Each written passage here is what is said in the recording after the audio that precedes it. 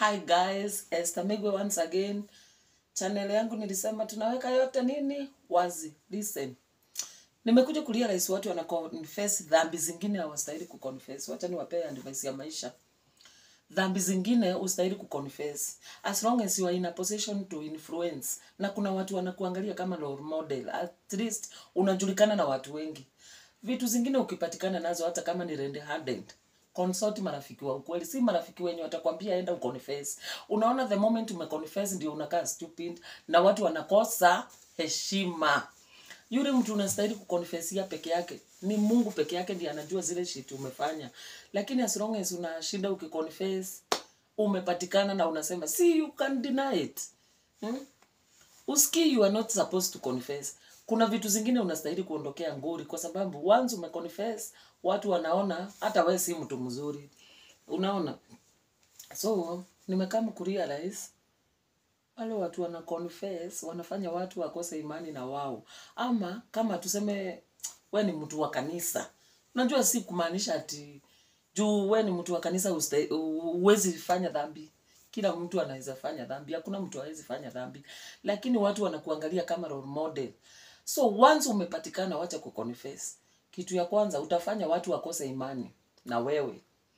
Unastahili unyamaze hivyo uende mbele za Mungu umwambie wewe umefanya dhambi na akusamehe. Si ati unaenda kuconfessia mtu mwingine na ni wa dhambi bado. Kwani kuna mtu holy? Hakuna.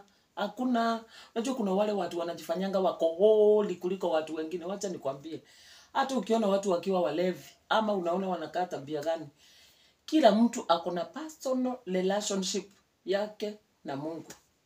Ile relationship mtu akonaye na Mungu wake amwezi elewa.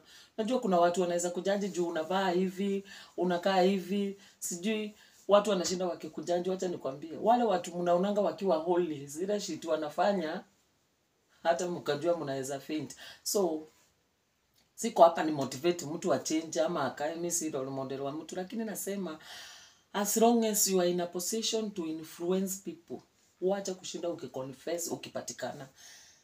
Kwanza wanaume hata waconfessingi. Sijawahi ona mwanaume hata umpate juu hata deny, kwanza atasema hata labda ni kunguni nilikuwa namtoa. Lakini unapata mtu ako na watoto na unafika place unaanza kuongelelea shit zingine ulikuwa unafanya past. Unaona na uko na watoto au watoto wakingrow hizi vitu zitakaa social media watakuwa wanaona. You see watu wanafanya mess zingine mpaka na shida kwani watu hawako normal. Mimi nakumbuka nikiwa mdogo kuna time babangu alinipata nilikuwa napika, kuna kitu ilikuwa inaitwa sumuthe kwa Kikuyu. Unapika sukari na unga, unaweka kwa pani zinakuwa brown hiyo, unakula. Nilipatikana sukari imejaa huku. Na juu nilikuwa najua lazima nichapwe. Nilikataa na sukari ilikuwa imejaa hivi. Babangu akaniambia, "Yaani unakataa na uko na sukari kwa mdomo?" Nikasema, "Mimi nilikuwa ninasinzia kwa kiti, nikaangukia sukari ndio ikakuja hapa." Babangu aliniambia huyu mtoto ni mjanja sana, hata sikuchapwa. You see, lakini ukiconfess watu wanaona uko stupid na watu wanakuangalia mpaka wanakosa imani na wewe. So vitu zingine ni kama as in ukiconfess ni kama una encourage watu wenye wako kwa position yako waendelee kutenda dhambi. Sijasema mimi sitendi dhambi ama mimi ni mzuri, najua kila mtu ni sina. So dhambi unastahili kuconfessia Mungu peke yake. Kuna wale watu wanakuanga genuine.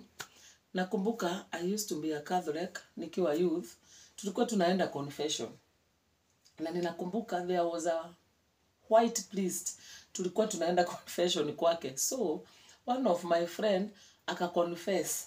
Wenye wa Catholic wanajua venye mtu anaendanga, "Padri nibariki kwa kuwa nimetenda dhambi."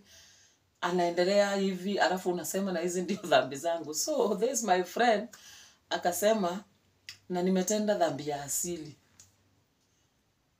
Mimi tukiwa hapo nje nilisikia slap. "Pa, are you a dog?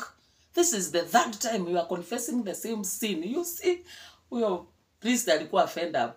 So vitu zingine ndio unaona si poa kuconfess. Kama unaconfessia mtu binafsi unastahili unyamaze nazo.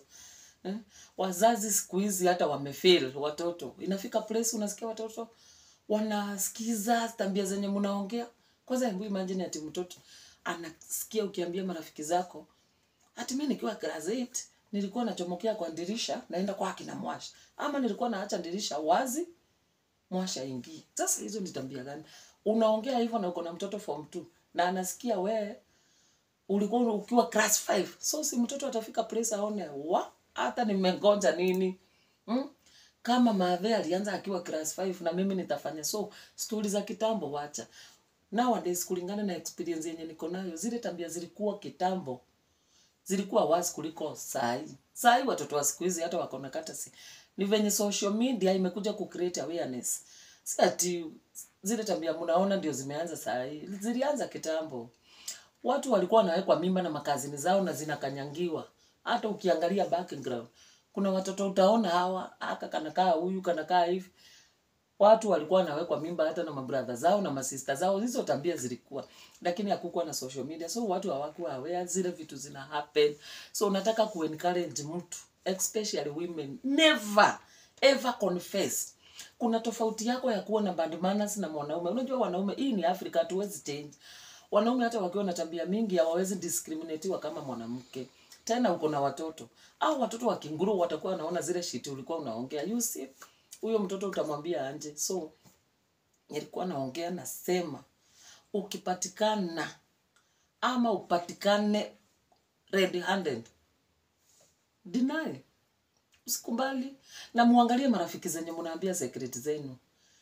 Kwa sababu vitu zingine naona ati mtu anakuencourage ati tuende useme hivi, unaenda kujiaibisha. Wale watu wote walikuwa na kuangalia kama role model, obvious utawaonyesha anje hata wao wanaweza fanya venye ulikuwa unafanya.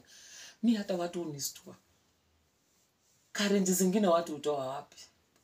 Ati unaweza jipiga picha uchi na uso yako, hata wacha uso, hata miguu peke yake. Hey. Naona watu wanahitaji deliverance. Mimi picha hata mtu akuwe amelipa dawari yangu, kama utakuja kuona ukiwa faa, cheza na memory. Advice, free advice. Hata msichana kama una date boy, usimtumie picha yako ukiwa uchi. Yeye ametuma. Umeona wanaume wangapi wameexposiwa? Nobody. Ni wanawake tu. Ndio unashangaa bona wanawake wako na weakness zingine complicated. Mtu kama akiwa mbali anataka kukuona, mwambie acheze na memory ya juzi ama ya last year. Lakini si ati utume picha. Hiyo courage mnatoa wapi? Ati selfie unajipiga kwanza na unaweka uso. Unaona vitu zingine zinafika place, hizi picha zitakaa online, zitakaa huko kwa social media na watoto watakuja kuona. Watambrimu nani? Si ni wewe tu. Unaona inafika place mpaka mtoto amekuwa bullied shule juu ya tabia za mamake. Sisemi mimi ni role model, mimi si mzuri, hata mimi si role model wa mtu. Lakini mzazi, kama unajua ulifanya shit zingine, wacha kushinda watoto wako wajue venye ulifanya. Kalisha watoto wako chini, uwaambie venye unataka wakue. As in, kama mimi nikiwa na mtoto nitamwambia, mimi usiniangalie, I want you to be better.